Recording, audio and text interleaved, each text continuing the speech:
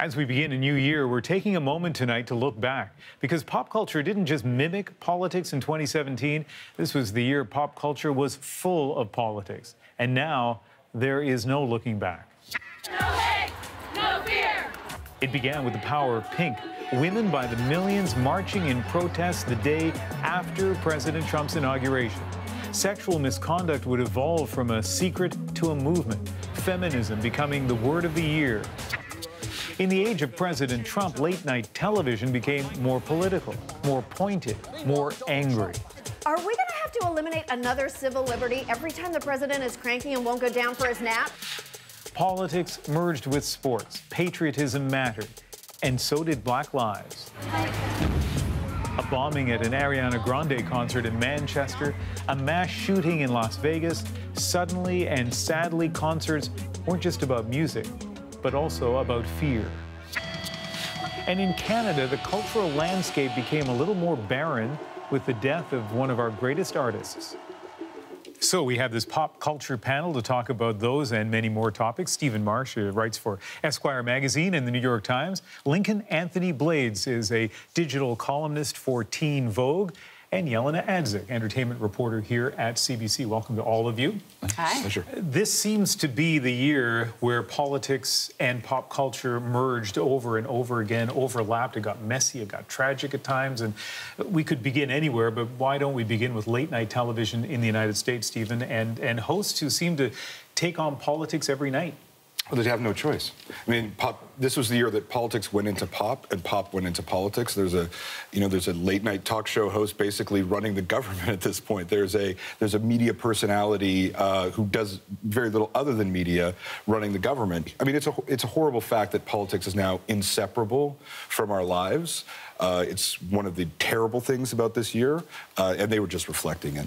You're too young to remember this, both of you, I guess, but there used to be a guy named Johnny Carson whose humor was so gentle and certainly not subversive. When you turn on late-night TV, do you want politics with your comedy? I don't think that my human rights are political. I don't think that, like, that's an issue of politics. So when you have a candidate like Trump who runs on certain things that can be considered especially from people from marginalized communities, can be considered inhumane. When you have, like, Jimmy Fallon and he's up there kind of massaging his head, it's like you don't realize that you're massaging the head of someone who's directly endangering my life and directly endangering my kids. And that, to us, is like, okay, I can't watch you now. And that's what it became. It's not about politics as it is about humanity. I think a huge shift has been, when you talk about Jimmy Fallon, right? He is there to sell what the celebrities are selling, right? It's a movie, it's a book, and they all started out that way. And eventually, now when we see, just, pretty recently, you have someone like Jimmy Kimmel holding his baby during a monologue, bawling, and talking about how Congress needs to change the laws in relation to health, and saying that, quote, it's disgusting how they're putting the needs of the rich ahead of a little baby. That is powerful stuff. In America, politics has kind of always been entertainment. I mean, Norman Mailer said that, the presidency is the lead actor in the soap opera of the country. That's what he said in the 70s. And, of course, that's never been truer than now. Let's continue this theme about politics and pop culture and talk about sports. Again, for the longest while, people would say for athletes, play on the field, skate on the ice. We don't care what your politics are. Now you have Colin Kaepernick, who has taken a very, very public stand. Who wants to jump in? And I'd love to. I mean, listen, Colin Kaepernick is set to become the first major star athlete to lose his career over his beliefs. So it is very fitting that, within the month of December, he received the Muhammad Ali Legacy Award by Beyonce, no less. And you've seen star after star come to his aid. These are popular culture figures, influential, Jay-Z, people like Shonda Rhimes, Uzo Aduba, Stevie Wonder. They all put out, whether it was social media posts or said something at their concerts, and that's just scratching the surface. There were many more. So contrast that with something like the Olympics of 1968, where you saw the famous Black Power salute, and who supported them then, and how different the time was at that particular time, especially for John Carlos and Tommy Smith. And, you know, Tommy Smith was asked, people said, you're protesting at the wrong place. This isn't the venue. Obviously, people say that to Kaepernick, too. And he said, listen, I could have gone to Central Park. I could have done it over there, but no one would care. And that's the point. Here's the tough question, though, and I don't mean to throw cold water on that, and maybe this doesn't, but sure, Kaepernick's gotten a lot of support across the United States, but isn't it just a kind of illustration of how divided the United States is? Has he changed any minds, do you think, in the United States? I don't think so. And because at the end of the day, we still call this anthem protests, and it's not an anthem protest. I've been covering this story from the exact second it broke, and there's not been one single anthem protest in this past 12, 13 months. So what is it? It's been a protest against police brutality and inequality against marginalized groups, and they've used the anthem as a way to demonstrate what it is. But that's lost on a lot of people. Yes. So but there's people who I think it's willfully lost against. So this is the discussion when you're talking about black athletes. Unfortunately for black athletes, from the second that they start to integrate sports,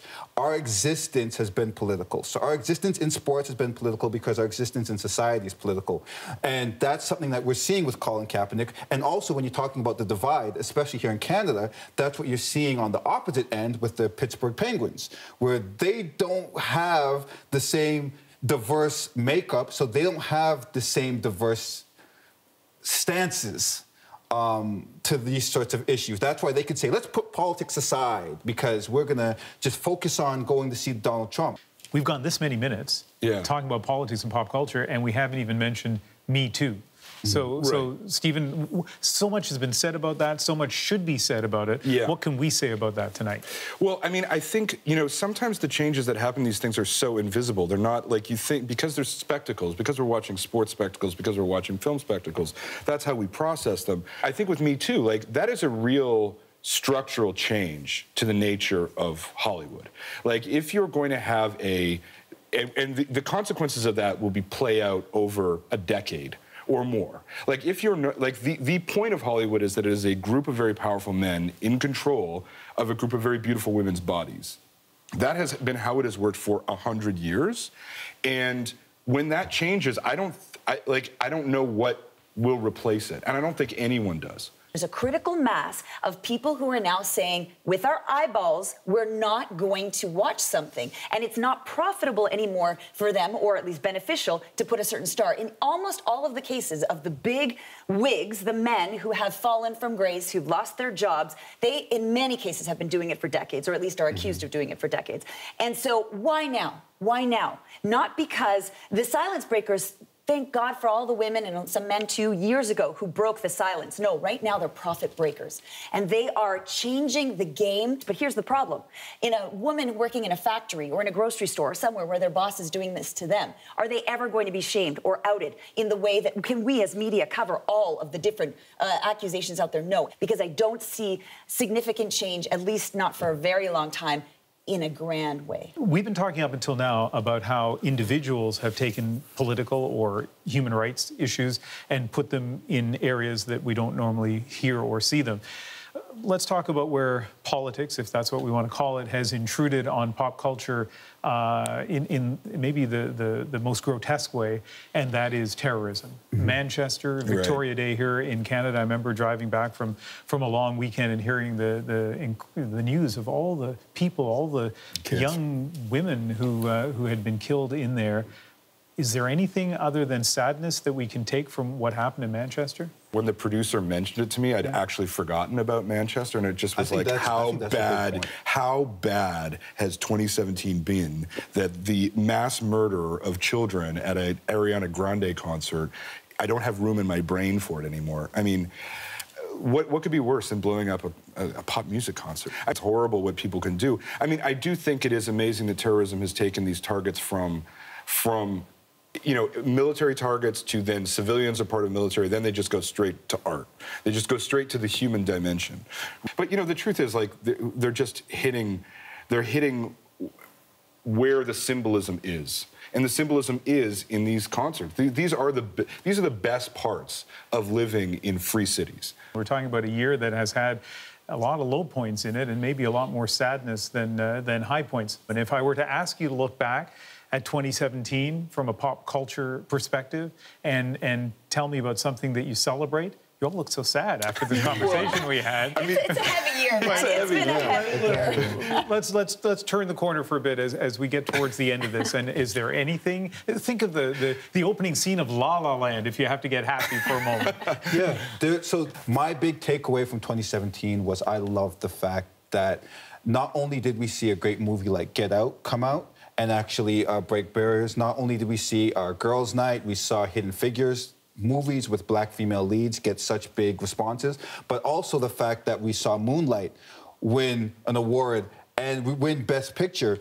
And I thought La La Land won that. No, I'm just kidding. And I mean, despite the mix-up, it was amazing that this story about a young black gay boy growing up in Miami, like the fact that that could resonate with people. To me, it was amazing. Stephen, celebrate 2017 in pop culture. Well, I mean, the reason I was looking sad when you said it is because the happiest, like, it was like, what was the best thing that happened in pop culture this year? It was the death of Gord Downey. It's like, oh, what a happy story. Some guy dying of brain cancer. But so on the a other sad hand, moment, it was but happy so because affirmative of the power of art in the face of degradation and death, and in the and how important it is to make art even in an honest way, even when you're facing, devastation. And I saw them live, the last concert in Toronto, and it was absolutely one of the most powerful concerts I've ever seen. And I think it was just kind of unique. You know, it was a unique way of confronting. We're just so perfectly 2017, so confronting the darkness with, like, let's just light another candle. So from the first concert to the last concert, I mean, what an impact they've had in Canada, for sure. And are you feeling good about anything about 2017? No one invites me to parties. I wouldn't lie. I'm feeling good. I think of, when you're talking, I think of the poet Khalil Gibran, because when you think of your greatest sorrow is also your greatest joy, man, that is Gord Downey. But what I think the key is that what Gord Downey would want us all to be talking about is not him at all. And that's what he did to fight against the injustices for Indigenous peoples. And I think that this year, with Canada 150, and really it's been pushed forward these deep conversations about how much pride should we have and maybe what should we not be so proud about. And I think that it's been so vital and so important to listen to those Indigenous voices, and it's been Gord Downey that's pushed that through. So I say 2017 is the year of deep, deep sorrow and really some incredible joy as well. Let's celebrate or at least toast to a much better 2018. Yeah. Very wistful. Right. Well, I wish I could, and all good. Yeah. You know what? Let's do it. Let's do it. Yeah. Okay. To Cheers. a better 2018. No one's inviting any of you to a party. Thank you very much. Thanks, man. Cheers.